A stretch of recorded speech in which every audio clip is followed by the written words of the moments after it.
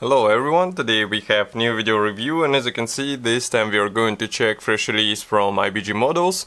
It is made in 1/72 scale and it copies Scammell Pioneer SV2S. It's a heavy breakdown tractor, so before we reviewed the artillery tractor, now we are checking different version of this truck. And it is still in a small scale, so it should be interesting to see what is actually supplied in this particular edition. We have here the commercial sample, so it means you will get exactly the same stuff as what you will see in this video review. We are going to open it and check what is hidden inside. So first of all, box size here is typical. Here you can see comparison with my hand. It's not that big. Well, here we have quite nice box art, and then on the side we have some other kits in 1/72 scale. You can find their video reviews on our YouTube channel. Just type in the name and you will see some. And here you can see three marking options which are supplied in this kit, but we will check them in assembly manual. So this is a top opening box, and here is what we have inside. It's one and two plastic bags, then we have also several plastic bags with add-ons, but we are going to start with plastic sprues obviously, and because these are sealed plastic bags, I am going to use scissors of the camera, so just give me a second. I'll cut through it and we will check everything together.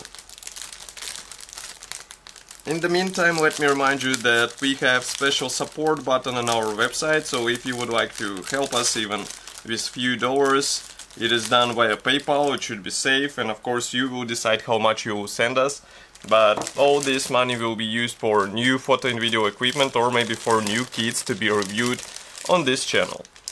Okay, so I opened this plastic bag, and first plastic sprue is identical to what we saw in the previous kit. So as you can see here, we have this nice set of parts for rear wheel axle, also for the front cap. Here we have engine, this is a separate bonnet panel. Here we have wheel arches, fuel tank, and some parts for the rear section as well. Everything looks really nice. I mean, this is a 1/72 scale kit, and still it gives you impressive detailing out of the box. Here we have leaf springs, by the way, and wheel axle, which is molded as a one-piece part.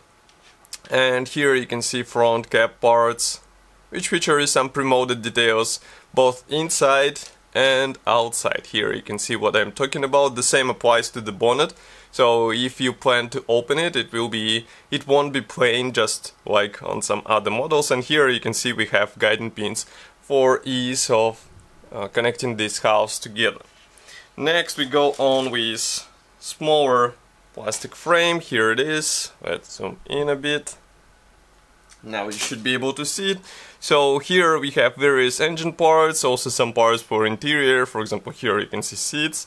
And what is quite interesting is that these seats will be combined together with PE, so it will be quite an interesting build.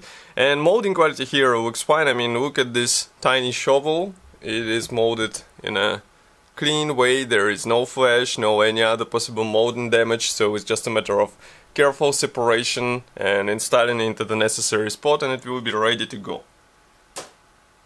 Next we go on with two identical frames, so I'm going to show them just like this so that you can see both sides.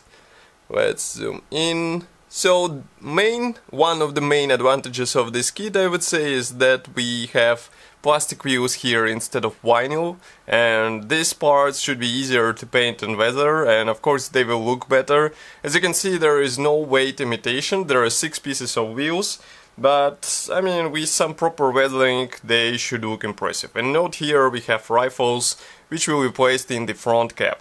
Now just give me a second to open another plastic bag, because here we have second plastic bag which is sealed and which is specific for this particular version. It is not included in the other options or variants of this kit. So I need to cut through the plastic bag again. Okay.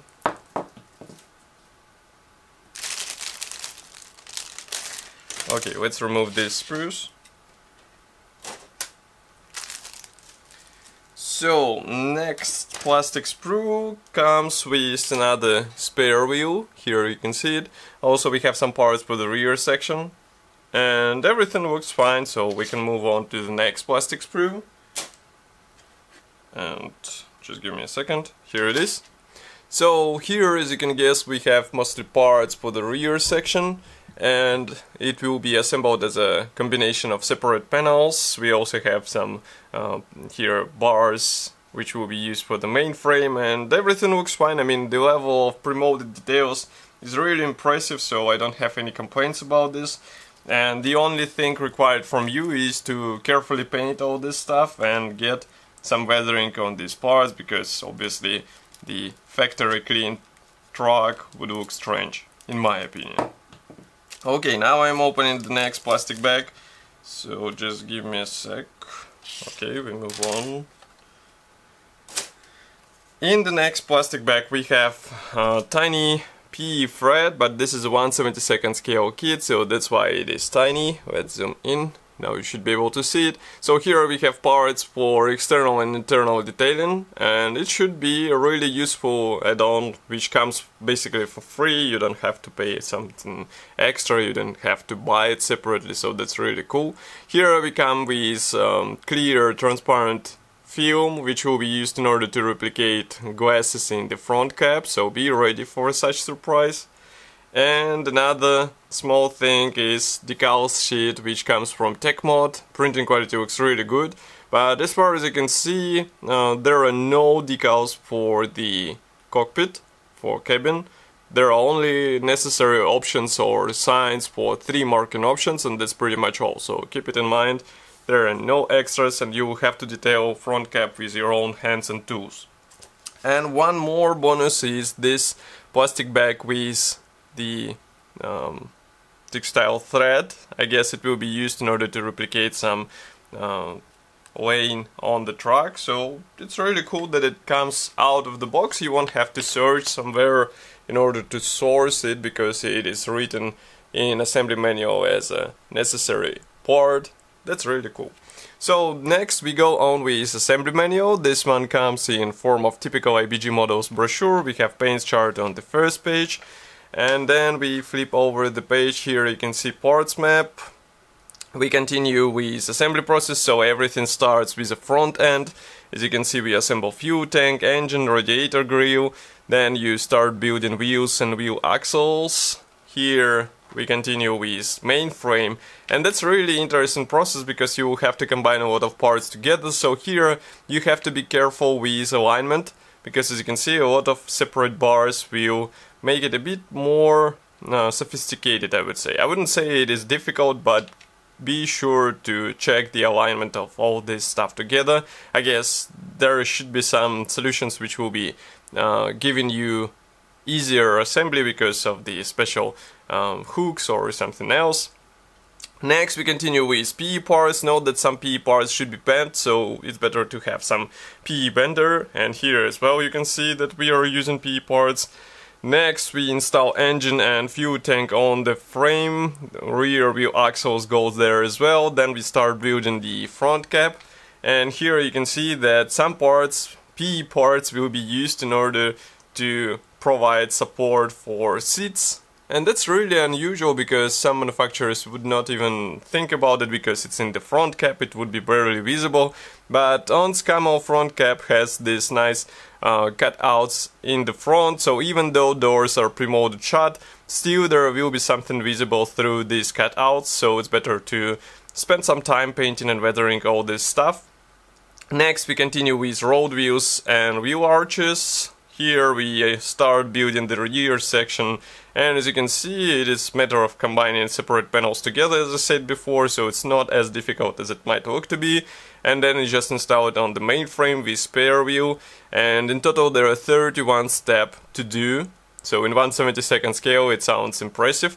Next we go on with 2 marking options, so this one comes from autumn 1943, here we have January 1944.